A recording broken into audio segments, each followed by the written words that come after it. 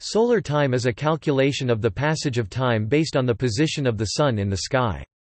The fundamental unit of solar time is the day. Two types of solar time are apparent solar time, sundial time, and mean solar time, clock time.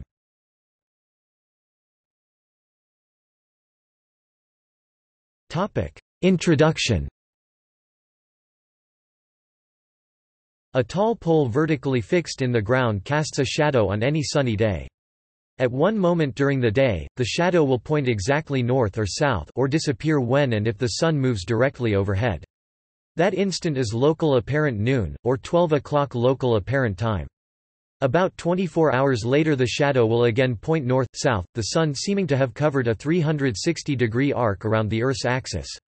When the Sun has covered exactly 15 degrees (1/24th of a circle), both angles being measured in a plane perpendicular to the Earth's axis, local apparent time is 1300 exactly. After 15 more degrees it will be 1400 exactly. The problem is that in September the Sun takes less time as measured by an accurate clock to make an apparent revolution than it does in December. 24 hours of solar time can be 21 seconds less or 29 seconds more than 24 hours of clock time.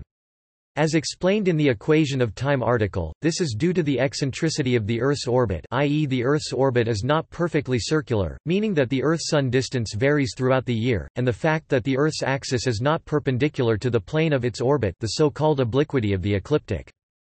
The effect of this is that a clock running at a constant rate, e.g. completing the same number of pendulum swings in each hour, cannot follow the actual Sun, instead it follows an imaginary mean Sun that moves along the celestial equator at a constant rate that matches the real Sun's average rate over the year. This is mean solar time, which is still not perfectly constant from one century to the next but is close enough for most purposes. Currently a mean solar day is about 86,400.002 SI seconds. The two kinds of solar time, apparent solar time and mean solar time, are among the three kinds of time reckoning that were employed by astronomers until the 1950s. The third kind of traditional time reckoning is sidereal time, which is based on the apparent motions of stars other than the Sun. By the 1950s it had become clear that the Earth's rotation rate was not constant, so astronomers developed ephemeris time, a timescale based on the positions of solar system bodies in their orbits.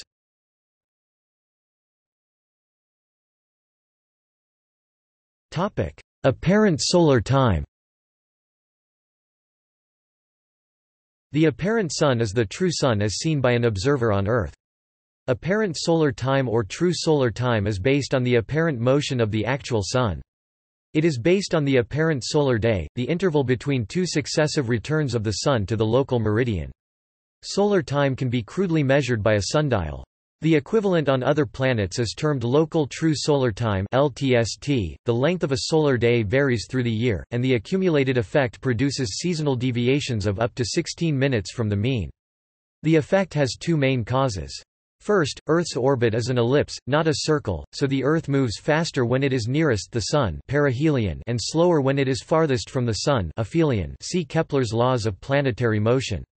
Second, due to Earth's axial tilt known as the obliquity of the ecliptic, the Sun's annual motion is along a great circle, the ecliptic, that is tilted to Earth's celestial equator. When the Sun crosses the equator at both equinoxes, the Sun's daily shift relative to the background stars is at an angle to the equator, so the projection of this shift onto the equator is less than its average for the year. When the Sun is farthest from the equator at both solstices, the Sun's shift in position from one day to the next is parallel to the equator, so the projection onto the equator of this shift is larger than the average for the year. See tropical year. In June and December when the Sun is farthest from the celestial equator, a given shift along the ecliptic corresponds to a large shift at the equator. So apparent solar days are shorter in March and September than in June or December. These lengths will change slightly in a few years and significantly in thousands of years.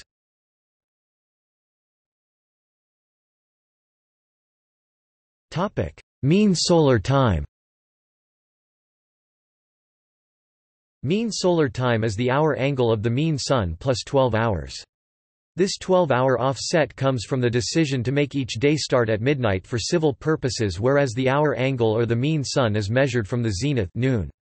Currently 2009, this is realized with the UT1 time scale, constructed mathematically from very long baseline interferometry observations of the diurnal motions of radio sources located in other galaxies, and other observations. The duration of daylight varies during the year, but the length of a mean solar day is nearly constant, unlike that of an apparent solar day. An apparent solar day can be 20 seconds shorter or 30 seconds longer than a mean solar day. Long or short days occur in succession, so the difference builds up until mean time is ahead of apparent time by about 14 minutes near February 6 and behind apparent time by about 16 minutes near November 3. The equation of time is this difference, which is cyclical and does not accumulate from year to year. Mean time follows the mean sun. Jean Meus describes the mean sun as follows. Consider a first fictitious sun traveling along the ecliptic with a constant speed and coinciding with the true sun at the perigee and apogee, when the Earth is in perihelion and aphelion, respectively. Then consider a second fictitious sun traveling along the celestial equator at a constant speed and coinciding with the first fictitious sun at the equinoxes. This second fictitious sun is the mean sun.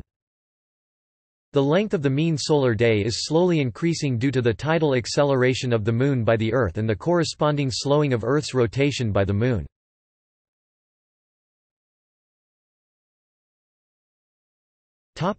History. Many methods have been used to simulate mean solar time. The earliest were clepsydras or water clocks, used for almost 4 millennia from as early as the middle of the 2nd millennium BC until the early 2nd millennium.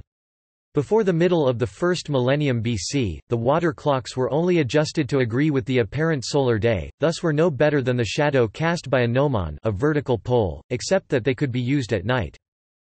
But it has long been known that the Sun moves eastward relative to the fixed stars along the ecliptic. Since the middle of the 1st millennium BC, the diurnal rotation of the fixed stars has been used to determine mean solar time, against which clocks were compared to determine their error rate.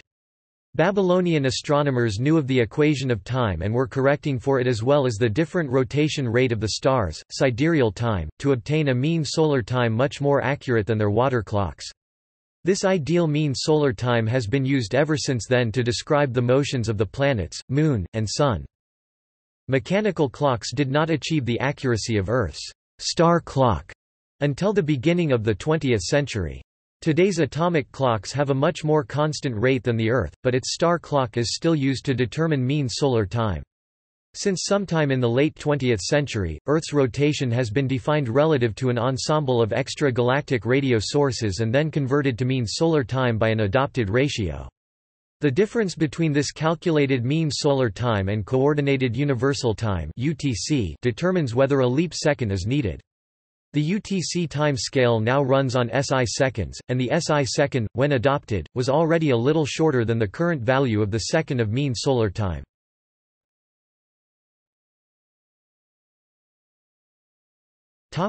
See also: